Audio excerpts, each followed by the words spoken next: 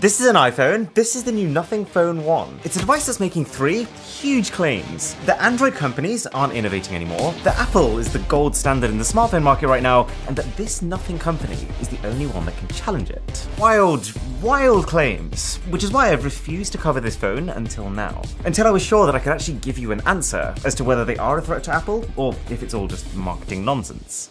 I will say, as far as the design is concerned, this is masterful. I mean, they have clearly borrowed the skeleton of an iPhone, the same chamfered edges, the flat front and back, the rough camera position, to remind users that this is an iPhone alternative. And I could see how this similarity also makes it look a bit like a knockoff iPhone, with the whole "this was customized in someone's garage" vibe that you get from the completely exposed spray-painted components. But I think it pulls it off. I think there's just enough uniformity to this chaos. And because it's such confident design, because it so very clearly knows what it wants to be and isn't scared to do it, it's one of those that you're gonna love or you're gonna hate. But I love it. Not to mention the 900 LED lighting system on the back, but we'll get to that in a minute. It's not quite iPhone quality. The glass on the front is Gorilla Glass 5, which is not as strong as Apple's ceramic shield. But hey, this is a £399 phone here in the UK. This is $779. And so for the price, I would go as far as to say that this is a better designed phone. Side note, between the two colors, white is the way to go. It's more defined, so it stands out more. The LEDs better match the color of the back, and it also hides your fingerprints and dust better. So then you flip the Nothing Phone 1 around, and another one of its key aesthetic pillars becomes apparent. The screen, which is about as good as you can get for a £400 phone. For two reasons. One, the panel itself ticks the boxes. It's a big, fat 120Hz refresh rate OLED display, with just this little hole punch in the corner as the only interruption. But also two, this is one of the first Android phones that doesn't have a chin at the bottom. Almost all of them, whether they're $200 or $1,200, they make this bottom bezel thicker to leave space for their flat display to connect to the phone's motherboard. But the fact that this company has not done that, and instead paid twice as much money to buy a flexible display for the sole purpose of being able to bend that display around the bottom bezel just to keep the borders symmetrical all round, it's a touch that I really appreciate. And so even next to the iPhone 13, which is twice the price, the Nothing genuinely holds its own. Its display is less bright, but it has twice the refresh rate. It uses slightly less high-end materials, but it's got so much more design flair. This is quite funny. I actually handed this phone to a couple of people in my team, and I asked them how much they thought this phone costs. Remember, we are tech people, but one guy said £800, one guy said $950. And I could kind of see where they're coming from. But before we can get to the fun stuff, the performance, the camera quality, there's something I have to make really clear. There is a reason that Nothing is only comparing themselves to the iPhone. There's a reason they've made their phone look like an iPhone, and that their marketing basically pretends like other companies aren't even in the picture.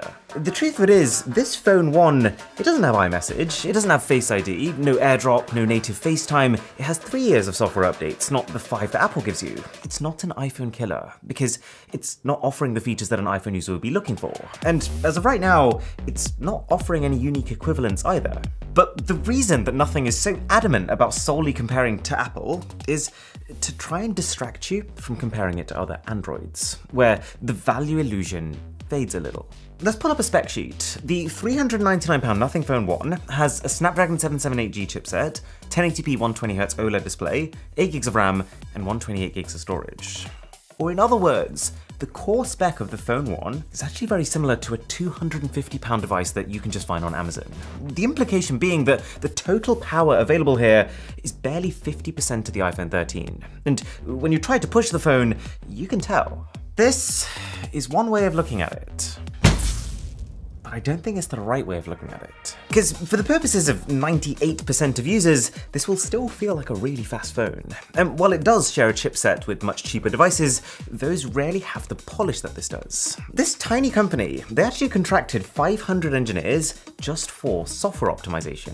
That's 500 people working at the same time to make this one phone as fast and stable as possible. And you can feel it. And then on top of that, even though the Phone 1 does have a very ordinary amount of RAM and storage, it's fast flagship quality RAM and storage, which for the day-to-day experience and loading times, it takes you most of the way to it still feeling like a premium experience. It still can't keep up with the iPhone's ultra-fluid navigation of the camera app, its immensely fast shutter time, and its unhinged level of smoothness even when you're pushing it to the extreme, but it's not as far off as the specs might lead you to believe. And I just as often find it faster, thanks to the more responsive screen and the surprisingly faster Wi-Fi.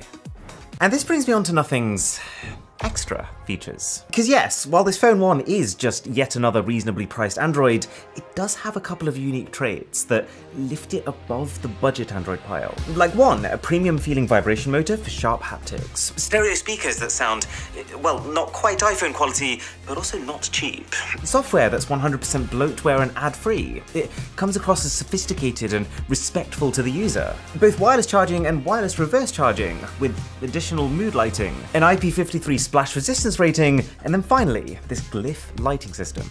This is probably the most different thing about the Phone 1, and if I had to guess, I would say that it's going to be a big part of their marketing. It does 4 key things. It lets you match each of your contacts with a specific animation, so that you know who's calling by looking at the back. It can light up different patterns for different types of notifications, like it could do one animation for calls, different one for emails. It serves as an indicator of how much your phone is charged, and it acts as a light source for when you're taking photos and videos. It brings me no joy to say this, but I think it adds, well, nothing. Some joy. But hey, a sub to the channel would be everything. Like, why would I look at the back of my phone to try and figure out who's calling, when the front of the phone will literally tell me? Why try to guess my battery percentage here, when with one tap on the screen, the phone shows me the exact number? And then, as a light source, it's not completely useless, but it's not nearly as bright as your flash, so it only works in low light, and it only works when you're about 10 centimeters away from your subject. I don't want to grill it too hard. This phone already has a good feature set for its price, but I'm just saying the lighting system is not much more than a party trick. So that just leaves us with the battery and the cameras. And the battery's pretty straightforward. It's a 4,500 mAh cell. I'm getting just over 6 hours of screen on time in an average day. That's pretty good. Although, equally, nothing to run home about given that the vastly more powerful iPhone can pull in 7 hours. Do you know what though? The lack of the charger in the box is a bit disappointing, because this company has actually specified which type of charger they want you to use, and so by not including it, they're basically saying, here, buy it separately. But it's really the camera that's the big question mark. Smartphone cameras they're more and more all about the image processing algorithms. And so the obvious question is, how does a company come out of nowhere and try to catch up to brands that have spent the last 15 years refining their image processing software? Well, you don't, really. I wouldn't think of this phone as an iPhone 13 substitute. As much as that is what it's aiming for, it's putting a little bit too much pressure on it. It can't match the iPhone's reliability, and it does have some rough edges, as you'd kind of expect from a company who's just starting out. But when you start comparing it to similarly priced phones, then it holds up much better. Shots have a gentle, natural background blur. The phone's rather good at those really high dynamic range scenarios, and it's also generally consistent with reality when it comes to color.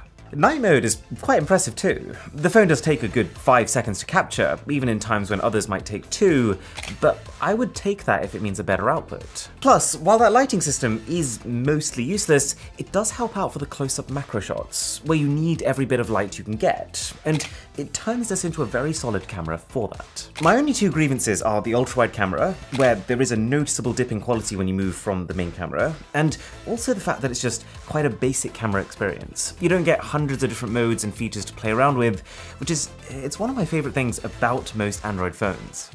Okay, so, Nothing Phone 1. Is it a threat to Apple? No, not really. Right now, this is no more of a substitute to an iPhone than any Samsung or Xiaomi phone. It just looks more like an iPhone. That said, if you don't mind a simpler, less feature-packed software experience, this is a really refined alternative to budget Android phones. It's a nice way of being able to pay just a little bit more and to get something that's had real attention put into the experience of using it. And that's what's got me excited about the future. While this company is not challenging the iPhone yet, if they can carry on focusing on what the user really wants instead of spec sheets, then in 2 to 4 years' time, they might well follow through on the marketing hype. And do so. So you already know that the coolest thing about this phone is the way it looks. But is it going to sell? It's a new brand, the availability is extremely limited, and it's probably not much more powerful than your current phone. So you love the look of the Nothing Phone, you're probably not going to buy it.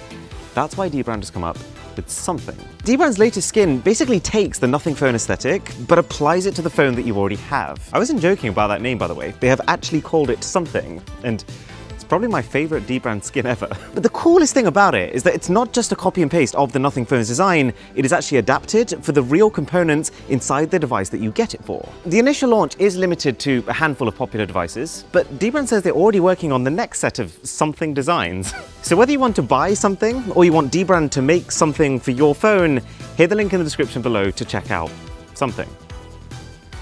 To check out my review of the Nothing Ear One earphones, that's here, and I'll see you there.